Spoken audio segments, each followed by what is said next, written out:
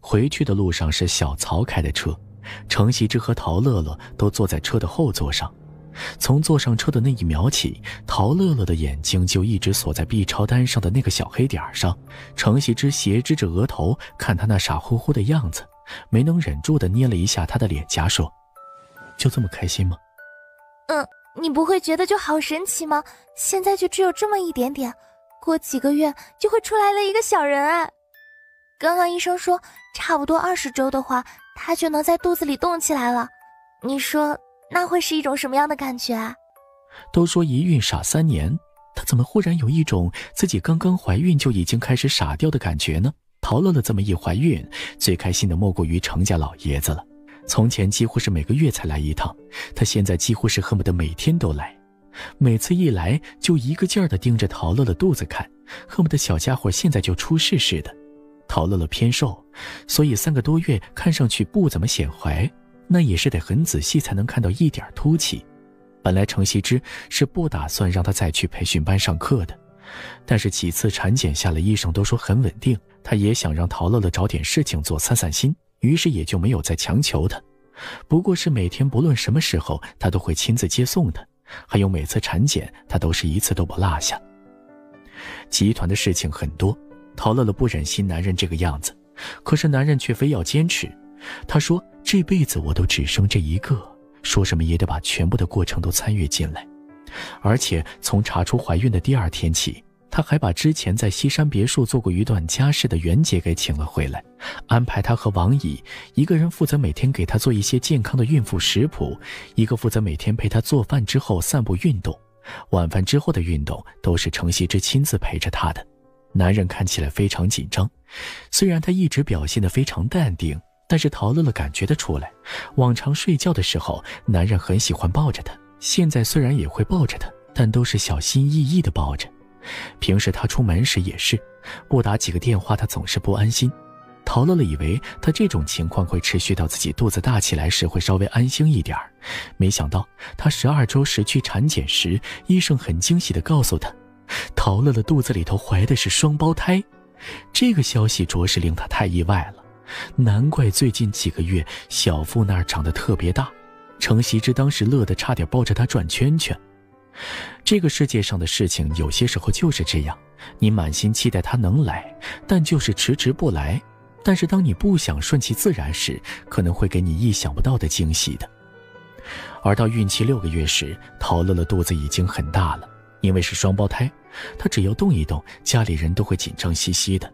她倒是没觉得有什么，除了肚子很大之外，她的四肢都还很纤细，走起路来时呢，感觉跟平时也没什么两样。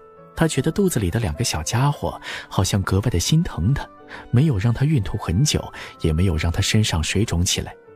培训班依旧在上课，为了保持自己的身形，他依旧非常积极的锻炼，也开始学着练一些简单的孕妇瑜伽，每天的生活愉快又轻松幸福。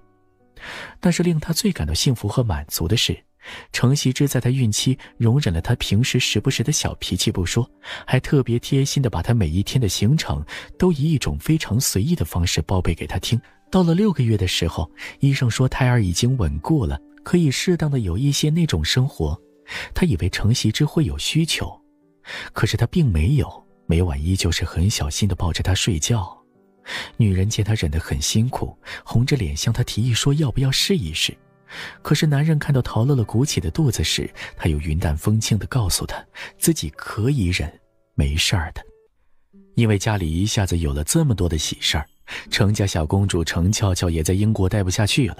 她拿了毕业证以后就兴致冲冲地赶回来，赖在锦绣蓝湾里都不走了，直说要从小开始就给2个小侄女儿做胎教，希望她们长大之后能够像程俏俏一样漂亮可爱。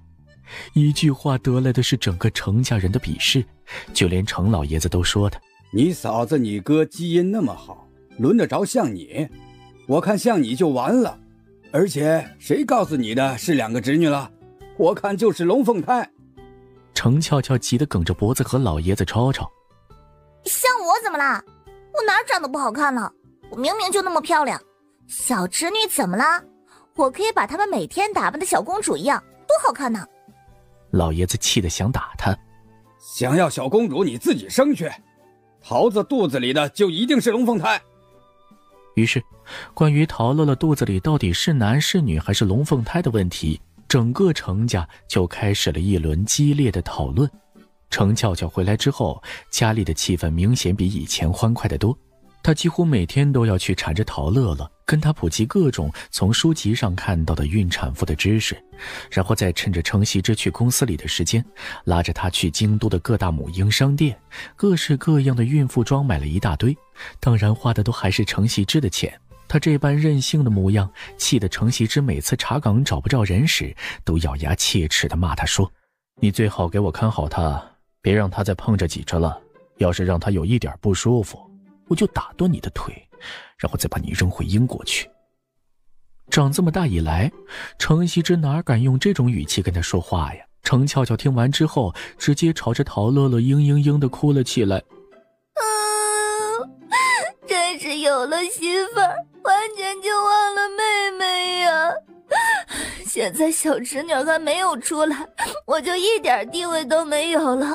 等他们出来了，我哥看着我不爽，还不得一天3顿的打呀！陶乐乐听得掩嘴直笑。你放心，他不敢的。如果他敢，我一定收拾他。小魔女马上又换上了一副甜甜的笑脸，拍着她的肚皮。真是没白疼你，嫂子呀嫂子，我真是要爱死你了。等生完孩子，我带你去浪吧。